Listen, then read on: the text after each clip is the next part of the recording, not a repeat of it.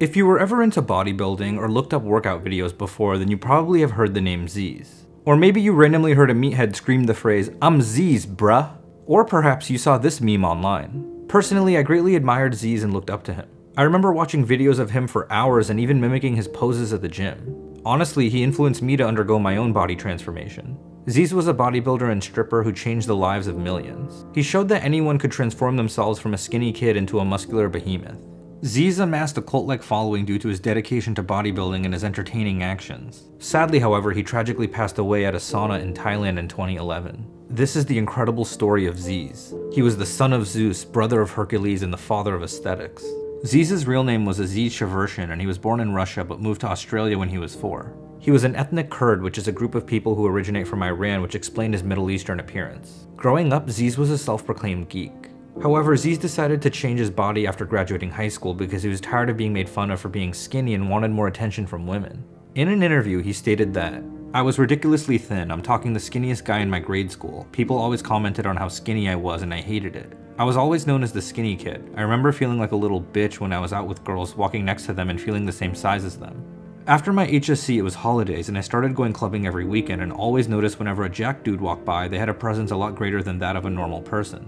So then Zyzz sold his World of Warcraft account in order to buy a gym membership and started pumping iron.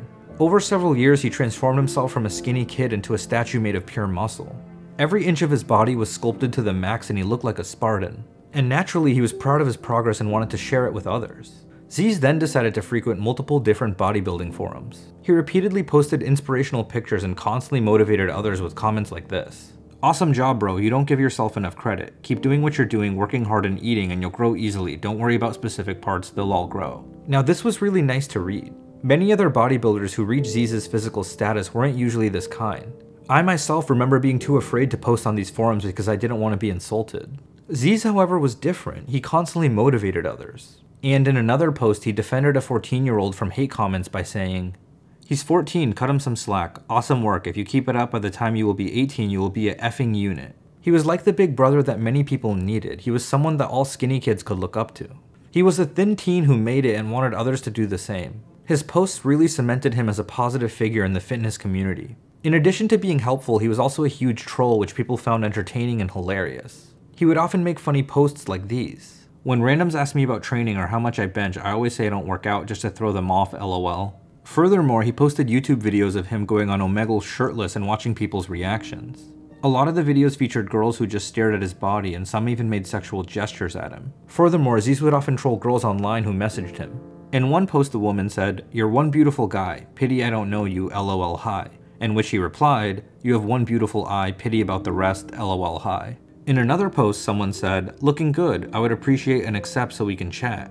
And he replied by saying, "Hey darling, awesome to have you as a friend. I appreciate your offer, but no thanks, you're a 7 out of 10 at best. And because I'm a lot more beautiful than you physically, I do not think there is any reason as to why I must undertake a chat with you, as I would only do so with people who are on par genetics-wise, so as to pass strong and attractive genes to my future children. Unfortunately, I'm afraid you would bring our children down 2 points, and judging by your risque DP and ability to message random guys out of the blue, you are more than likely a whore. Thanks for the ad though, hope we can still be friends." People loved the fact that he was so aesthetic and also a troll. He was really admired on 4chan's Fitboard because his story was relatable to a lot of the users on the site. He was a WoW-playing nerd that became a complete Chad. Zyzz also made a lot of videos of him partying and raving, showing off his ripped physique. He often went shirtless and wore shorts that exposed his quadriceps. But beyond his looks, he also had a really strong "I don't give a crap what anyone thinks" attitude. Zyzz was also a famous womanizer. He posted pictures with hundreds of different women, like this one with 3 different girls licking his abs. He demonstrated a complete evolution to his final form.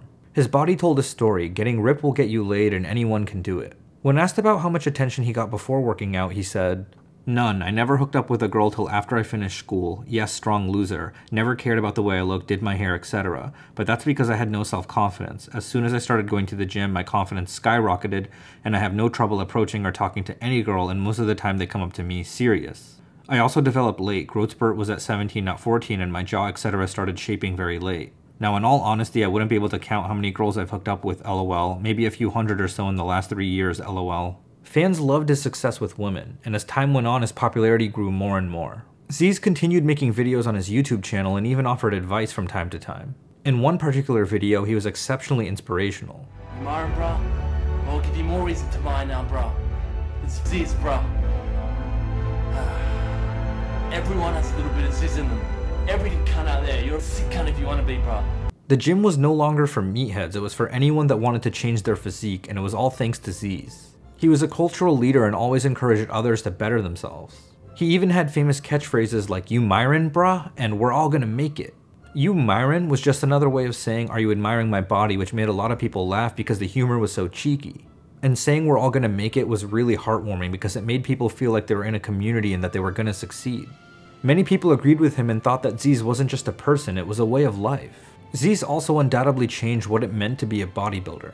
Before him, when people thought of bodybuilders, they often thought of a human take of muscle like Kai Greene or Ronnie Coleman. I mean, most of those guys looked like they couldn't even walk up a set of stairs. Zyzz, however, pioneered a counterculture called the aesthetics movement. The focus of the movement was achieving a Greek godlike physique rather than looking like a human bull. In fact, Zyzz's influence was so powerful that the International Federation for Bodybuilding created a new section called Men's Physique. To put it simply, Zyzz revolutionized bodybuilding. He even popularized the Zyzz pose. It was damn aesthetic and many people have copied it ever since. Despite Zyzz's positive effects, he was also subject to controversy. Although he didn't drink alcohol, he openly admitted to doing cocaine and ecstasy.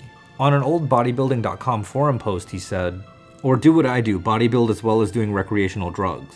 You're young once and drugs are awesome. A pillar line every few months won't hinder gains." This gave some of his fans a major distaste in their mouths. However, it wasn't really these drugs that bothered most people as much as the steroids that he used. Although he never publicly admitted it, Zyzz definitely used steroids. In order to find proof of this, I actually went on his old bodybuilding.com account.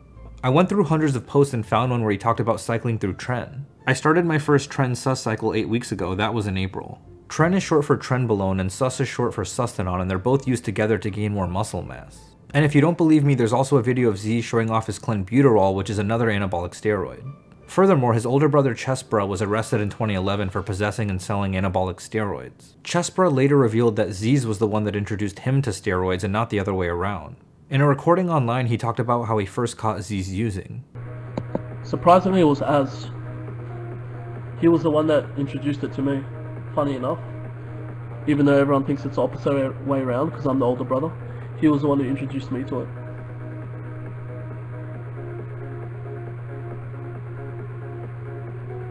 Funny story, he was actually hiding it from me one day, and every week he'll jump on the scale and he'll be like, "Hey bro, look, I'm a kilo heavier this week.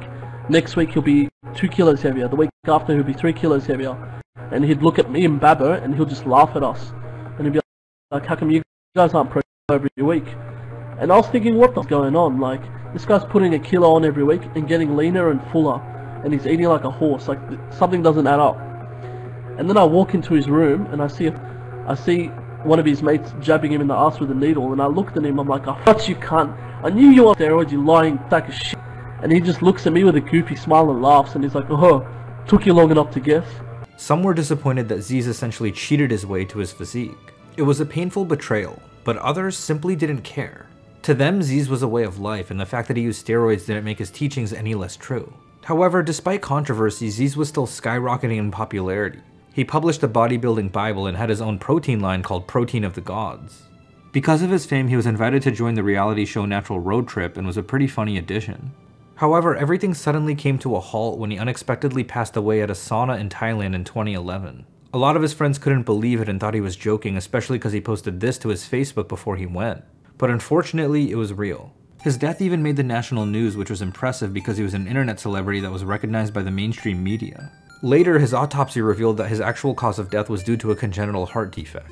Now, a lot of people think that Zyzz died as a direct result from his steroid and drug use. However, I looked into it and I don't think that's completely accurate. A congenital heart defect means that Zyzz was born with an issue with his heart that could have killed him at any time.